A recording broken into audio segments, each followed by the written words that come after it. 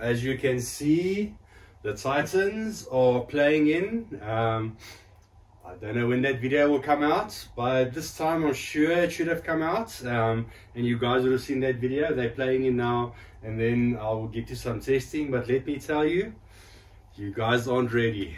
You are not ready for this. In any case, what do we need now to match the towers? We need the center. So we have the Ultra Evolution Center. Let's see what it's all about. I'm sure it's going to be a lot of the same that's going on there. Let's check what we have here, and I'm going to pop this up as well for video, and then we will. So these, as you guys sure you're well aware by now, this is going to be the SVS series with those, then the center, then the bookshelves, then the elevations. I've got all of them in. So the center will have its own video. I'm going to pop it up now. It will play in, and then we will also do the review on that center, and I will also do a review on the system as a whole. So as with all SVS stuff, on top you have your registration and manual, and they give you some 3M feet. The box, this could be a little bit better. They just got the polystyrene here, they got no protection here, and they got no protection there. A hard knock on the side here will go straight into this. At least these had a bit of extra protection there. So SVS, yeah, I would say put something here, put another piece in here. You're going to have a lot of comebacks, so that's something to look at. Let's get to the rest of it. I'm gonna put this on the ground and then slide it out.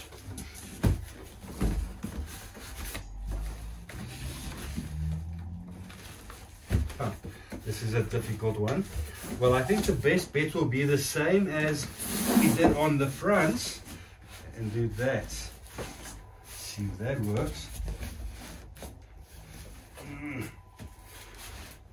Also no. So let's see if we grip them from the sort of handle on there to get that out easier. Oh, I'm guessing I was just a bit of a dum-dum. Maybe I should just have flipped the box around and then shook it out until the polystyrene comes out. In hindsight, I think that was the right way to do it. We just did it the wrong way. But okay, it came out. Let's get to the rest. Where? Yeah, it's taped. Again, gloss black, so they did put it in a nice little protective felt. We have the back side first. So while we have it like that, let's look at the back side first. I'm going to bring it closer for you guys. You can see the binding terminals, dual ported. Let's turn it around, and again, look at that edge on the back. Stuff you won't even see, but they put it there as attention to detail. And this is the right side up. There we go. Again, edges on the front, tilted to the back, so this is playing slightly up, almost like an elevation speaker. But how beautiful is this entire range? Let me get this out of the way. So nice and matching the front. We have the same.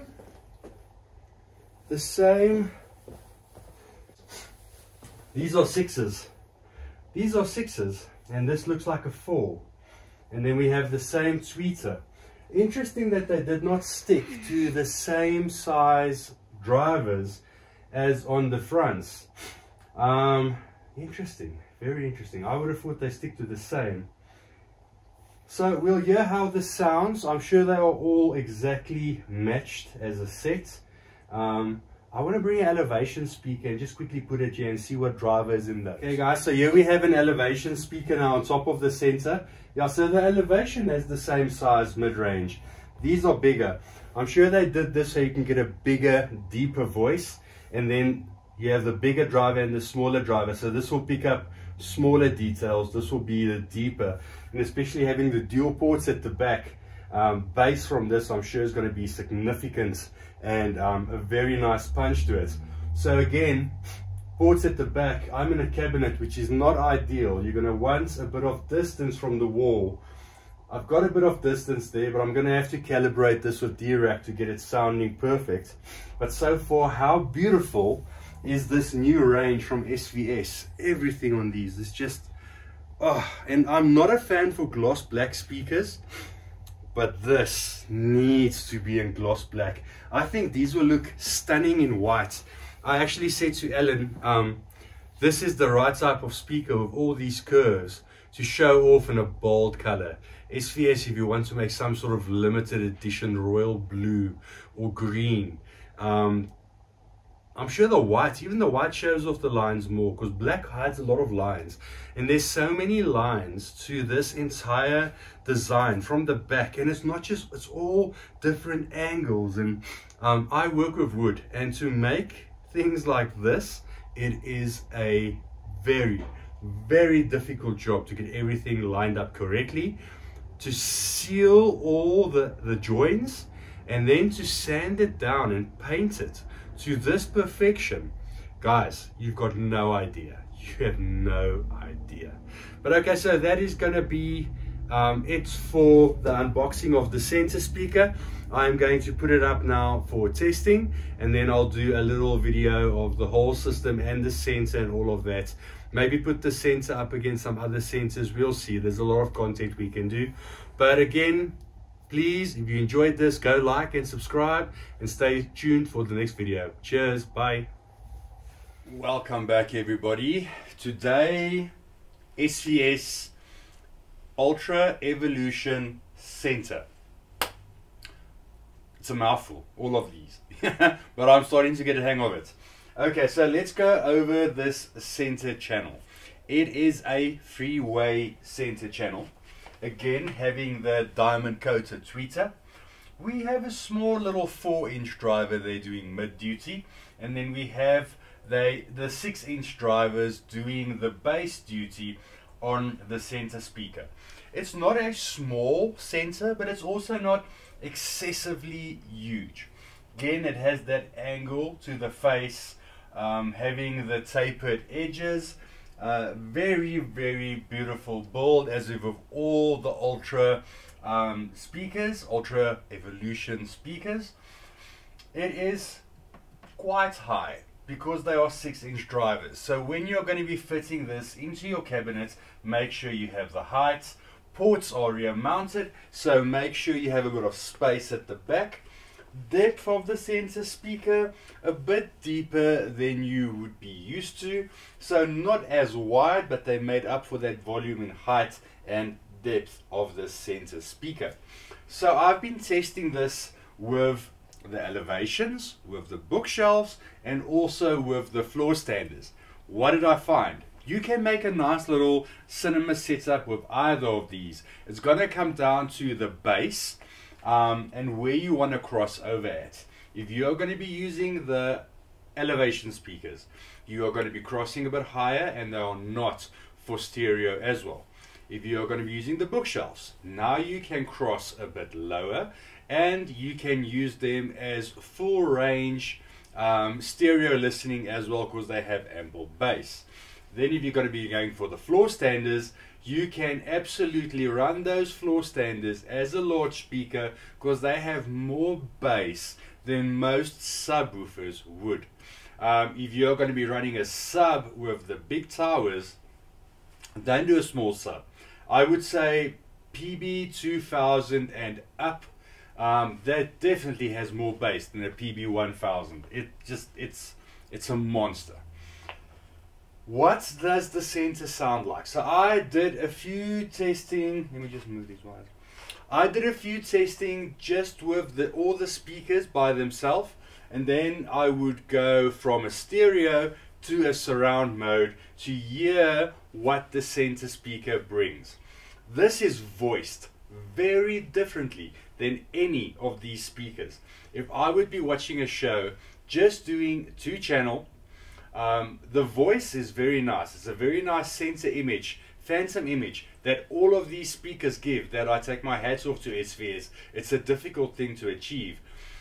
But then as soon as you drag the center in for surround sound, if I can explain it this way, you would be listening to your voice about here.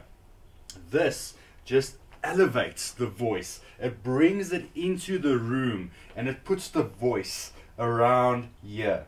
So obviously calibration is going to change that, and according to your room, your mileage might change a lot. But in this room, in this setup, this brings the center forward a lot.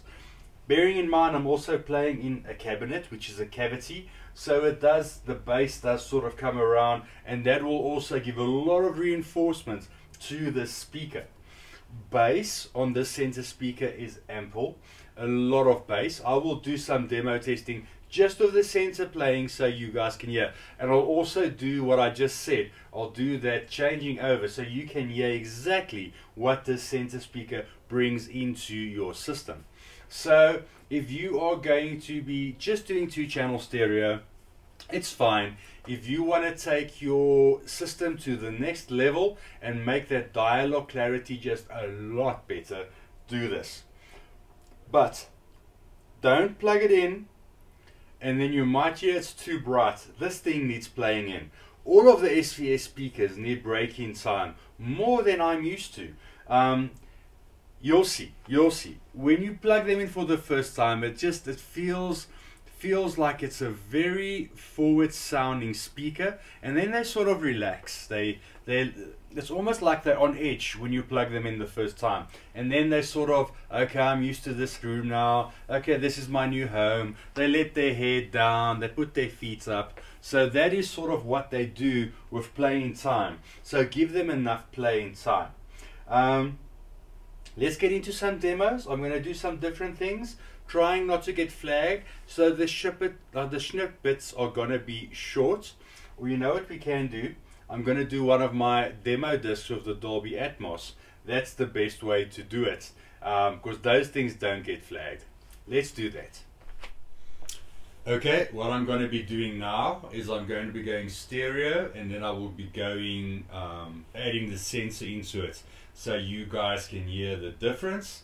So I've got something playing with a bit of dialogue, because dialogue is mostly what we want to focus on. So here we go. What is sound? Sound is just a cross-modal version of touch, in a way, in that there are these waves that sort of move through the air, and they get in your ear, and they actually hit center back and forth, and so it's vibration, really. So what is music? Organized sound? Stereo. Sort of chaotic sounds of the world into something that involves structure and center. 1, 2, 3, 4. Why do we organize sound into music? Some people think that music was there before speech, and so the original function of music was a kind of emotional communication system. Stereo. Maybe music used to be proto-speech. I'm gonna play you some music. I'm gonna play some music. I'm gonna play some music. And I want you to tell me how it makes you feel. Lastly, center.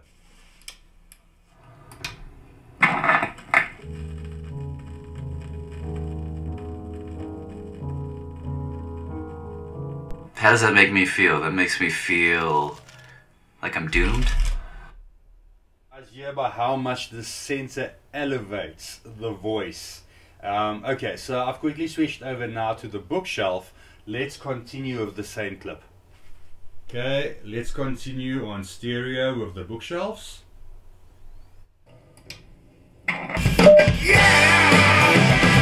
Fierce. Made me want to like run out and storm the streets. That feels very comfortable to me. I love that. I fucking hate the sound of whistling. Center. I felt a good bad. Is that possible to feel? Good bad. I don't know what that means. Stereo. Range of emotions. Why did all that happen? I think of it in terms of like, we're living our lives up here on the surface of the ocean, where the Center. shit underneath, stuff that we'll never have access to, but somehow music can get down into those depths. I don't know what that is. Is it because it's major and it's kind of in a certain scale? Because it reminds me of a certain time of my Okay, now for the complete last one, I have the pinnacles on, and we'll be doing the pinnacles in stereo and then bring in the center.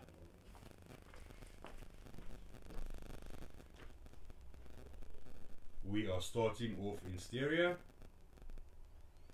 Tempo and all those things, but somehow the combination of it just gets around your rational defenses and just... Center. What then, having said what you just said, what is the function of music? Stereo. What is the function of music? I think, I feel like I should have a really... Center. I also feel like the question is wrong. What is the function of music? Maybe it doesn't have a function. Words are... Stereo. Codes. It's just an agreement. There's nothing innate about it. Center. It doesn't mean anything. It just is the thing.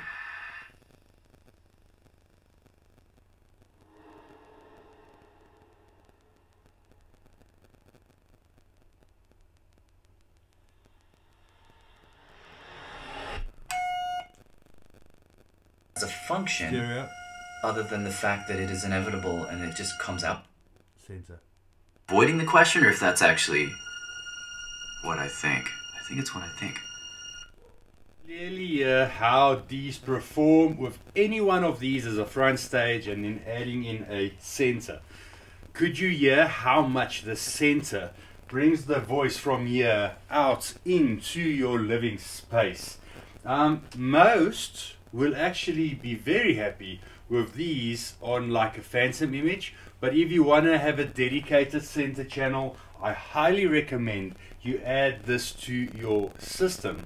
I will still, everything you heard now is still not being calibrated. The complete D-rack calibration will now happen next, and that will be the review of this whole system with elevation, surrounds, center, subwoofer, everything playing in harmony.